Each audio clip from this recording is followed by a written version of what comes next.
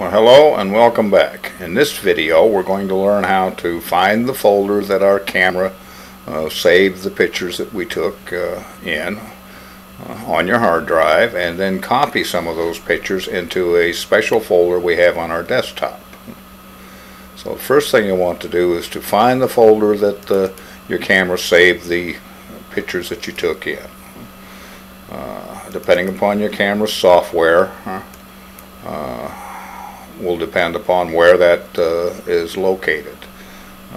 In my case, with a Kodak camera, it creates its own directory, and then within that directory for Kodak there's a subfolder called DCIM, and that's where it saves the pictures. So we're going to locate that folder, have that open. If it's open to the maximized condition, restore it. And if it's too large, you can resize it. All right. And we're also going to change the view to thumbnails so we can actually see the pictures. And we have that folder open, and we also see our special folder on our desktop that we're going to copy some files to.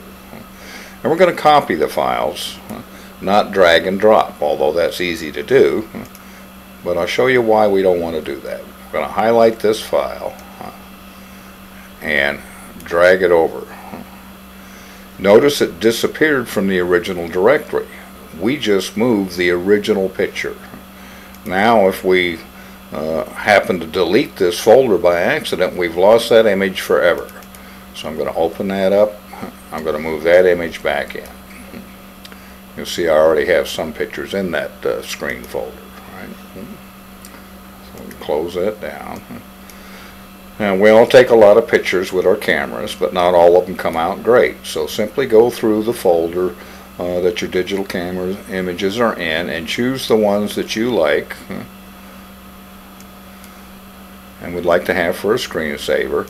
Highlight it, and then come over to the left portion of that open folder. Find the words "Copy this file" and left click.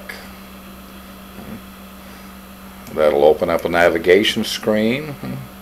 Simply grab the scroll bar, go all the way down to the bottom to where your desktop folders are shown. Highlight the folder that you want to save those into. In this case, we named a folder called Screen as the one we're going to save them to. Click on that. You'll see the icon for that folder is an open folder as compared to a closed folder for the rest of them, and the word Screen is highlighted. This confirms that you have in fact selected that folder to copy these things into. Then click on the word Copy. Choose a few more images, highlight, copy this file. Windows remembers where you copied something to the last time, and it still has that folder open, so you don't have to open it every time. And copy. Highlight the image or the file. Copy this file. Copy. It's that easy. So after you've copied 8 or 10 or 20, however many pictures you want for your slideshow into that folder, you can close your original digital camera image folder. Open up the folder you've saved them to, just to make sure the images that you want are in there, and to make sure any images you don't want aren't in there. If they aren't, you can simply delete them. Simply highlight it